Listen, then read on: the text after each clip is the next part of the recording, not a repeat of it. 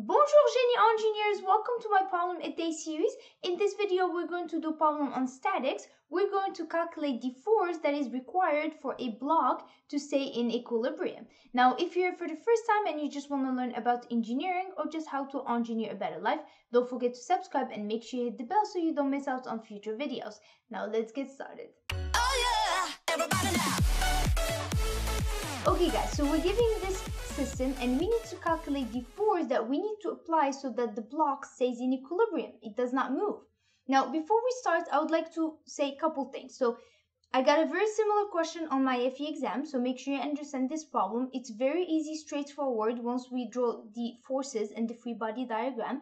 Another thing that I would like you to keep in mind is sometimes you will be given this problem but it won't be in equilibrium. The block would be moving, and in that case, you will have dynamics. So your equilibrium equations, the summation of the forces of x and y equals to 0, doesn't no longer apply to those problems. So in that case, you're going to use Newton's second law, which is the summation of the forces equals to ma.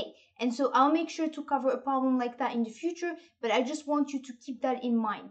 Okay, so let's first start with drawing our forces and then draw the free body diagram, and then from after that we're going to set up our equilibrium equations and then we're going to start solving. Okay guys, so let's identify the forces. So we have three forces that we need to keep in mind. We have the weight, we have the normal force, and we have the friction force. So the normal force is always perpendicular to the surface. So I have an inclined surface, so my normal force is going to be perpendicular, so it's going to be this way. So let me draw it. So we have, this is my normal force. Now for the weight, it's going to be pulling down, and it's always straight because that's the gravity. That's how gravity works. So we have the weight, which equals to mg, which we're going to discuss later. Now the friction force is going to actually act this way because your friction force is always opposing motion. So if you have force, you're applying force this way, you're going to have friction force going this way. So I think we identified all our forces. So let's draw the free body diagram using all these forces that we just talked about. So this is my y, this is my x axis. Let's draw the forces in a different color. Let's do red. So here I have mg going down, or the weight. Another thing is here I have 40 degrees, right? So this is going to be 40. That's 40. Now, if this is 40, this can't be 40 because you always, if you have a triangle this way, right? You have 90 here. This is 40. If that's 40, then this cannot be 40 because that won't sum up your 180. So the summation of these angles, it has to be 180. So what you can do, you can either do 180 minus 90 minus 40 and then determine this angle, or you could just use this as 40 because if this is 40, this is 40. So that way you do less calculations and you go faster. Now we said that the friction force is going to go this way.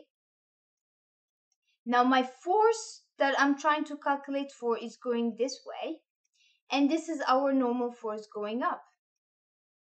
Okay, so note guys that the coordinate, the way I draw it, this is what positive looks like, and this is what positive it's going to be. So that's just the way I set it. If you want to set it the other way, you will still get the same answer. Just make sure you stick to the same signs and you just don't change them in the middle of the problem. Another thing I would like to do is break the mg into two components. So we have the x and the y. So let's call this is y and this is going to be x, correct? So I'm going to actually draw it here so that you guys have kind of visualize it better. So we said that this is 40, right? And this is my force right here. That's your mg. But it's going to have two components. It's going to have the y and the x. This is very same as this, it's just that one inclined.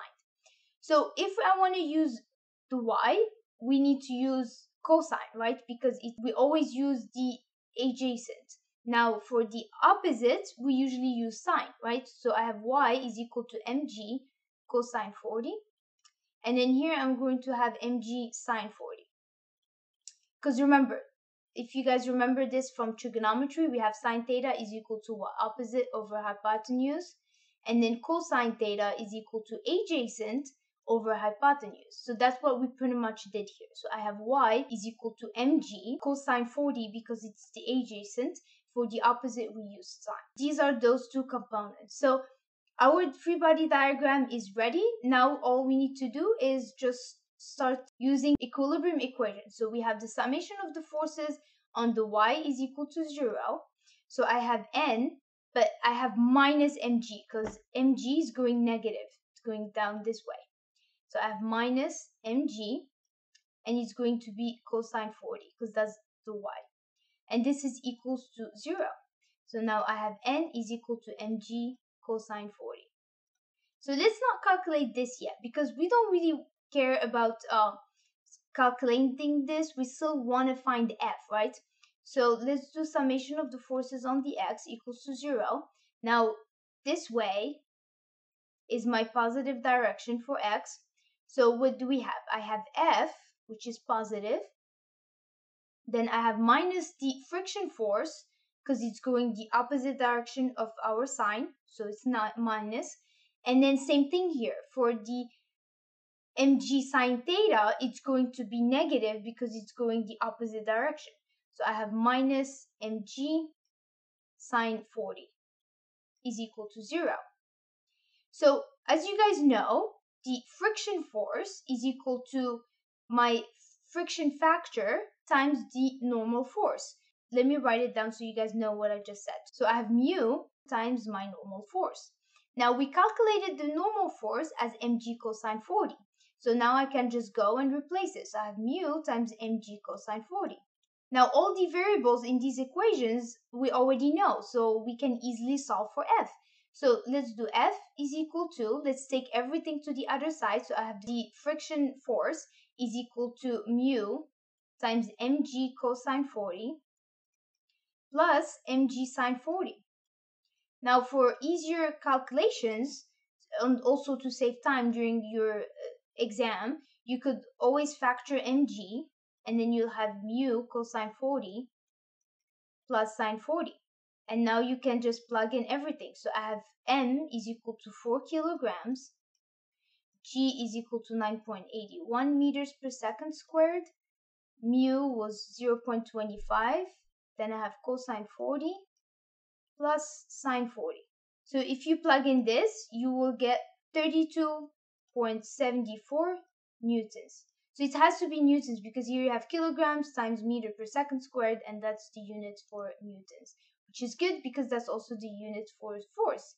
Okay guys, so on the next video, we're going to do problem on equilibrium. So make sure you hit the bell so you get notified when I release the video. And if you have any questions, please leave in the comments below and I will make sure to address it in the future. Don't forget to like, subscribe, and make sure you share with your friends who might find it helpful. Thank you guys for watching and I will see you soon. À la prochaine.